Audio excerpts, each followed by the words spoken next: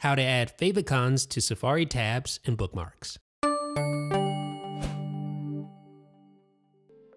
I love Safari, but one of the things that always tempts me to go back to Google Chrome is the fact that Safari lacks favicons in its tabs bar. That is so annoying. If you have a lot of tabs open, it's really difficult to quickly find the tabs you're looking for based on just text and not having a favicon there. Not to mention that there's no favicons in the bookmarks bar. And for the longest time, I thought I was one of the few that actually cared about such a thing, but apparently a lot of people care about this. It was eventually mentioned on Daring Fireball, and developer Daniel Ohm went ahead and ran with it, created this hack, and now we have favicons in Safari. The utility is called Faviconographer, and it's basically a hack that uses the accessibility API to find out the exact position of your Safari tabs, and then it superimposes favicons on top.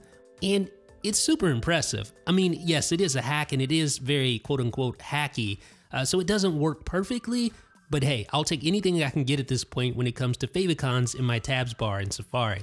So once you have the utility installed, just click the button to open up your accessibility preferences, and then authenticate, and then check the little box next to the utility's name, which I'm not going to attempt to pronounce again.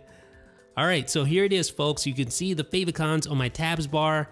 And again, like I mentioned, it is a hack, so it's not perfect. So don't expect perfection. For instance, when I drag the Safari window, notice that the favicons disappear and they don't come back until I stop dragging. Also, when I drag a tab, the favicons don't actually update until I complete the drag. See that? So again, not perfect, but hey, I'll take it. At this point, I'm just happy to have favicons on my tabs bar. Now, you can also go into the settings and modify other additional preferences, such as launch automatically at login, check for updates, and opt out of anonymous crash report collection and usage stats. We're going to go ahead and enable display favicons for bookmarks in the favorites bar, and notice this additional small shortcoming. If the Safari window doesn't have focus, none of your favicons will show up. So you actually have to bring Safari into focus before those favicons will display, and now you can see the favicons in my bookmarks bar as well. To be honest, not a huge fan of the implementation of the bookmarks bar favicon icons, but hey, it's nice to have the option. So I'm gonna go back to preferences. I'm just gonna disable that. I do love it in the tabs, however. It is such a great thing to have in my Safari tabs. Makes it so much easier to quickly reference an open tab, and it's especially useful if you have a whole bunch of tabs open. You can quickly find it based on your favicon.